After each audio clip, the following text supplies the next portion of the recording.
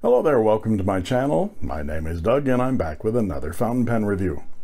And thank you in advance for liking and subscribing to my channel. Your support allows me to continue to do these reviews, so thanks.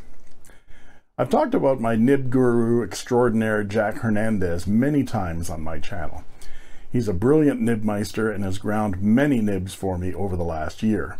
In fact, the pen that makes my inquiring mind scribble is a Leonardo Momento Zero Blue Hawaii with a nib that was cut by Jack into an architect. I recently purchased a Vivaldi Bologna Bora Bora from Applebaum.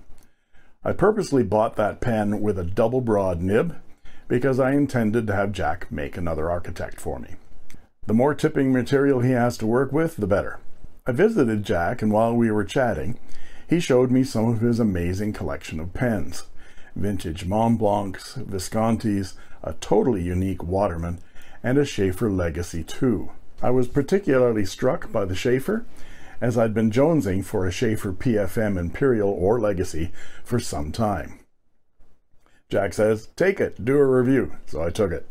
And now I'm afraid he might not get it back. But before he holds my Vivaldi hostage, I wanted to do a full review of this amazing US-made Sheaffer from the late 1990s and provide some history on these stunning Sheaffer inlaid nibs right now.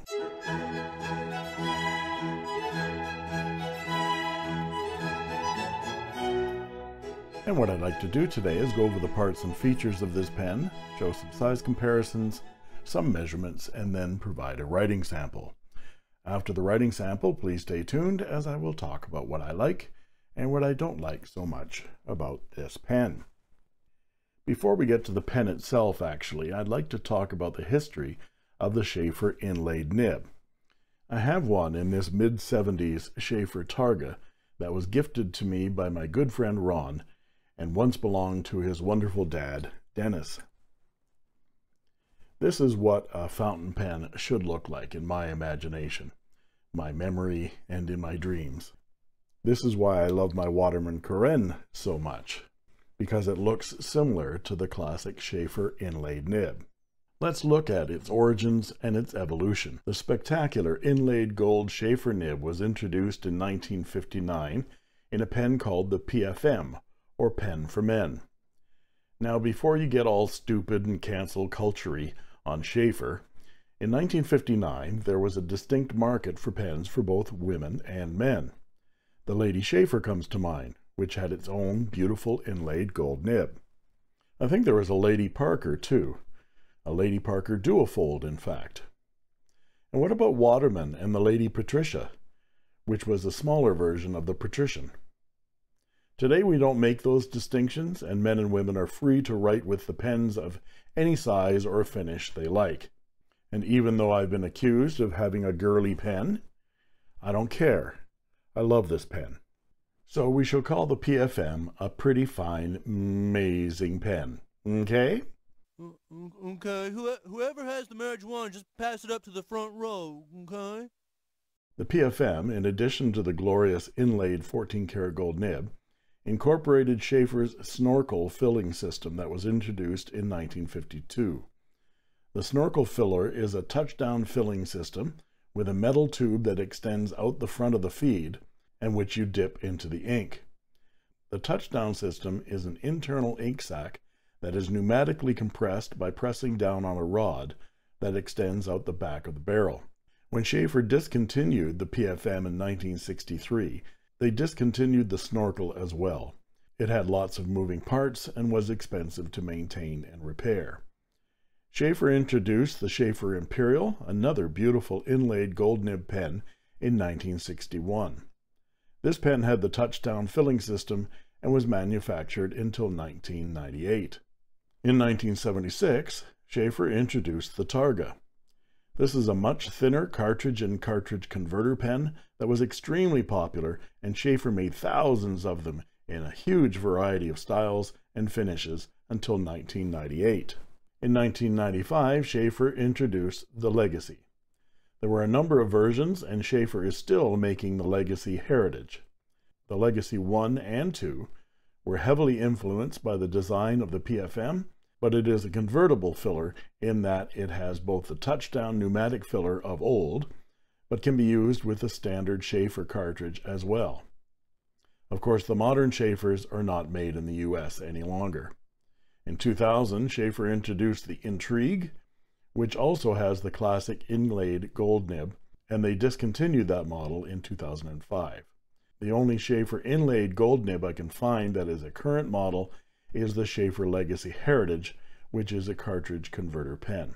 So this Sheaffer Legacy 2 is an excellent example of a US-made Sheaffer with an inlaid gold nib when the company was still making great pens. Sheaffer made the Legacy in 3 categories: the traditions, the perspectives, and the trendsetters. This Legacy here is part of the trendsetters category and is specifically the model 866 linear black Legacy with an 18-karat gold palladium plated nib.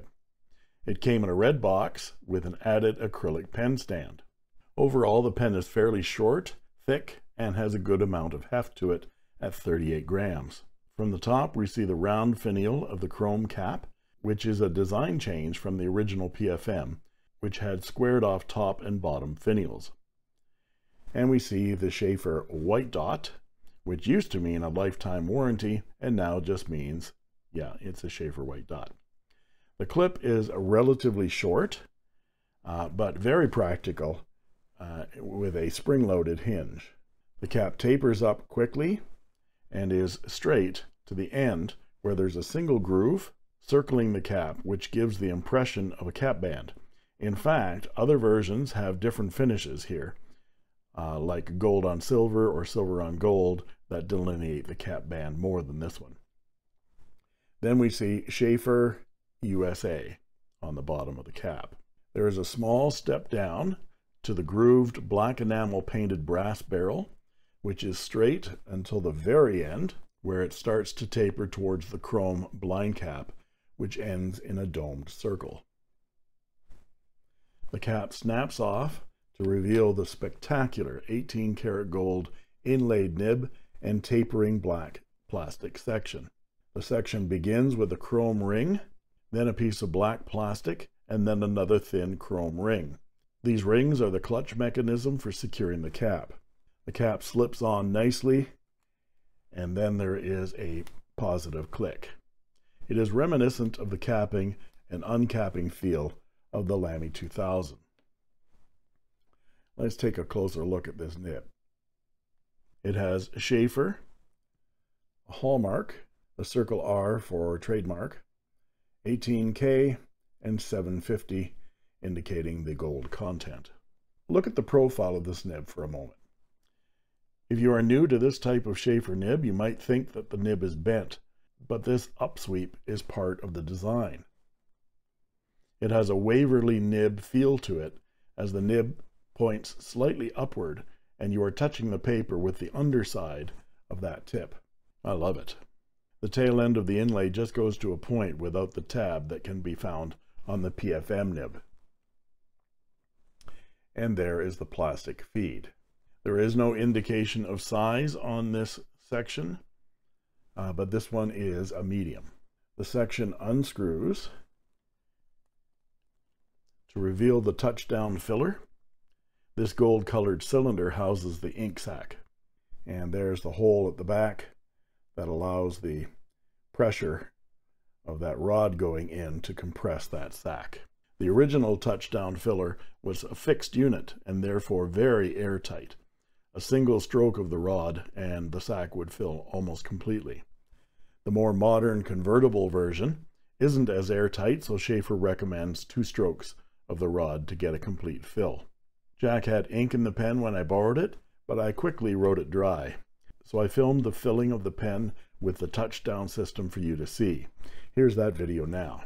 One of the things to be aware of with vintage pens that use ink sacs is that certain inks can cause the ink sacs to deteriorate or even turn into a goo. To be mindful of that, and also because this gorgeous pen doesn't belong to me, I'm filling it with Waterman Mysterious Blue. Waterman inks like Serenity Blue and Mysterious Blue are some of the safest inks to use on vintage pens, or so I'm told by the experts and know-it-alls at the Fountain Pen Network. And now, here's that man with all the wisdom of bygone ages, Mr. you, and hello, used wisdom lovers everywhere. So, here goes.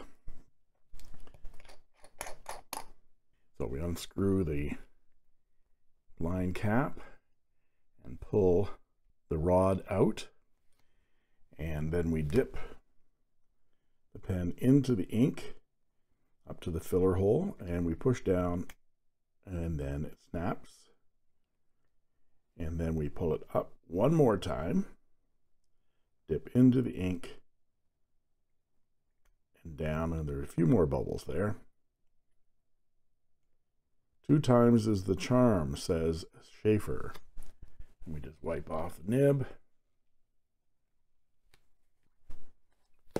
and we should be ready to write. The inside of the cap shows the plastic cap seal.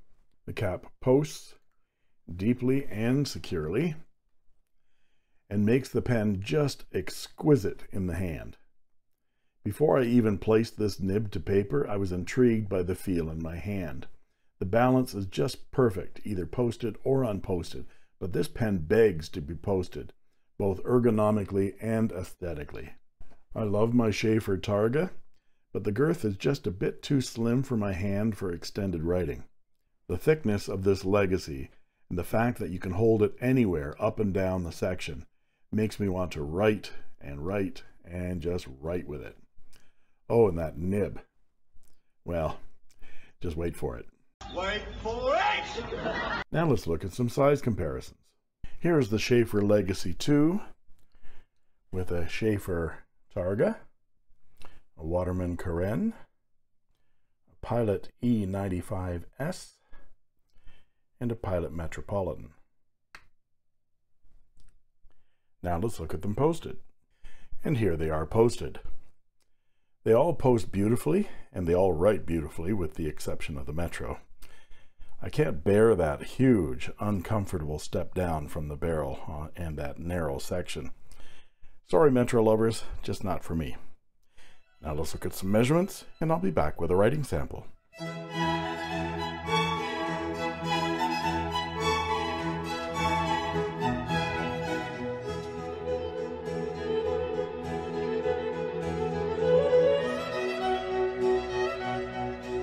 And we're back with the writing portion of the review.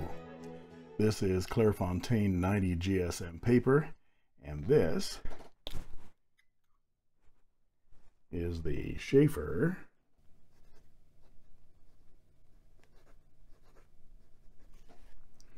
Legacy 2, and it has a medium 18 karat gold nib. Let's check the wetness. This nib is very, very wet indeed. The nib is incredible. It is just so smooth, with just a hint of feedback, just a hint. It has great bounce, and you can get some line variation out of it, but again, it's not a flex nib, but you can see that nib bounce when you write. And the ink today is Waterman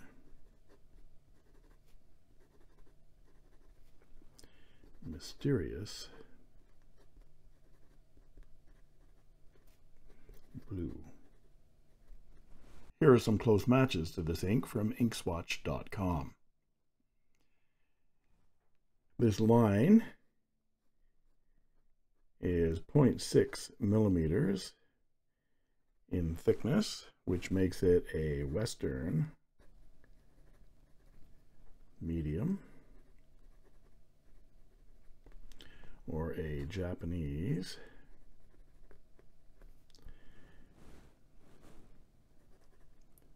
medium to broad. And for our quote,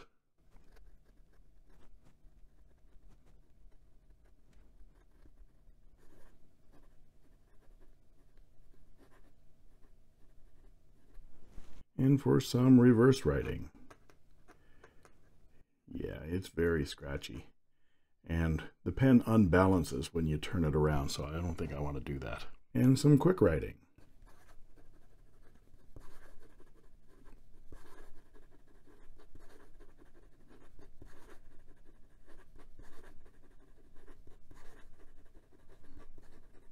No issues whatsoever.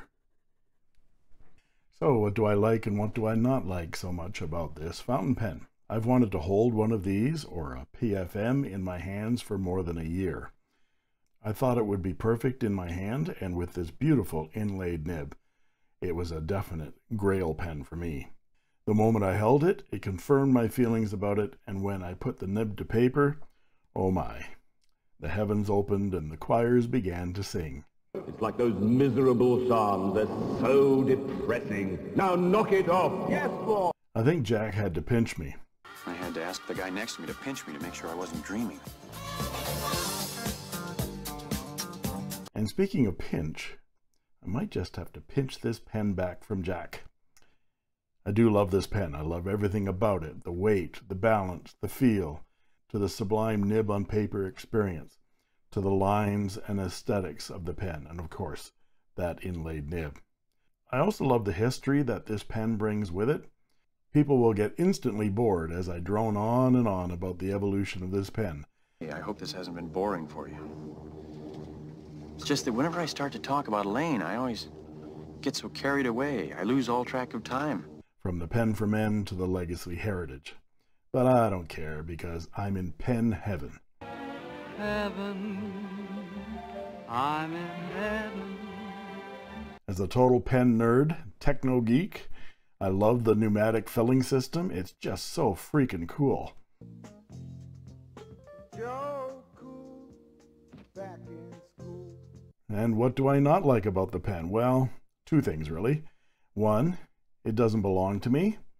And two, when I do get mine, I think it'll have a black body and a gold cap and nib, that's all. And there you have it. Thanks go out to Jack Hernandez for the loan of this extraordinary pen. And if you like this video, please like and subscribe, and don't forget to ring that bell to get instant notifications whenever a new video is posted. And don't forget that you can join as a member of my channel for only 79 cents a month, and I guarantee I will answer your comments in the comment section, and you'll get cool emojis and stickers too.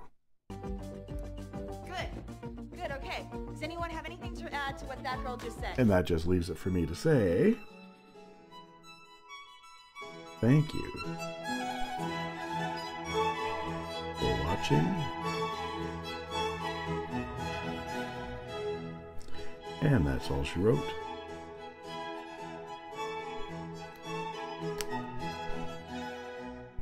I made this.